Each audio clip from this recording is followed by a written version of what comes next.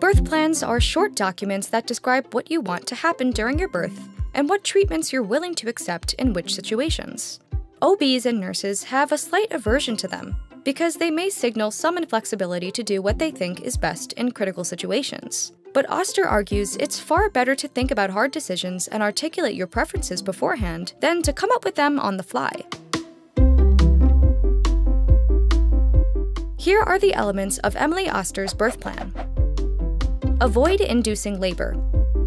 If water breaks before contractions start, wait 12 hours and induce labor only if labor has not started by then. In this scenario, avoid digital vaginal exams unless necessary. If the water breaks and the mother doesn't go into labor for too long, risk of infection is higher. Digital vaginal exams increase the risk of infection.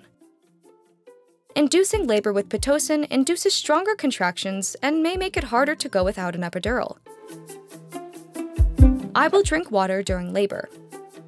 Doctors fear gastric aspiration, where patients under general anesthesia, historically used for C-sections, vomit and inhale solids into the lungs and suffocate. However, nowadays C-sections are performed with local anesthesia 90% of the time, and the risk of maternal death from aspiration is 2 in 10 million births, or 0.2% of all maternal deaths. Regardless, most hospitals will still prohibit solid foods.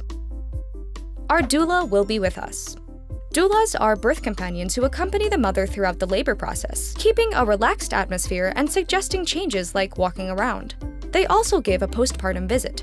Research shows doulas reduce risk of C-section by half and reduce use of an epidural or forceps in delivery. Oster thinks having one was one of her best pregnancy decisions.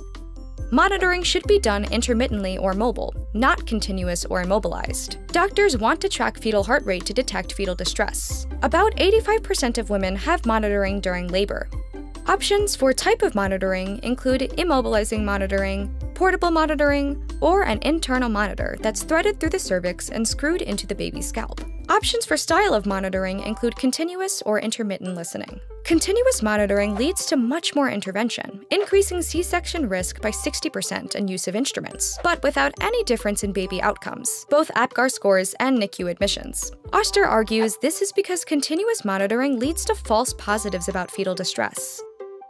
Some hospitals may have a non-negotiable policy on monitoring. If labor progression is slow, we prefer augmentation by breaking the water first, then Pitocin. Both interventions generally don't have other complications like increasing risk of C-section. Oster preferred Pitocin last because of increased pain in labor and increased risk of C-section. No routine episiotomy.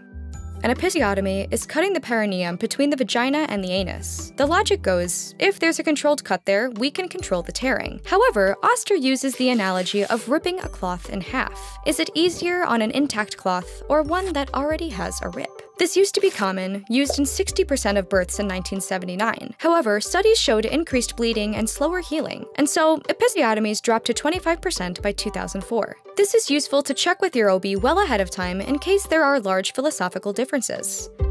Pitocin in the third stage is fine if necessary or recommended. Pitocin reduces risk of severe blood loss after labor. However, it also increases maternal blood pressure, pain after birth, and vomiting. This video is an excerpt from the Shortform summary of Expecting Better by Emily Oster. Shortform has the world's best summaries of books you should be reading. Sign up for a free trial using the link in the description below.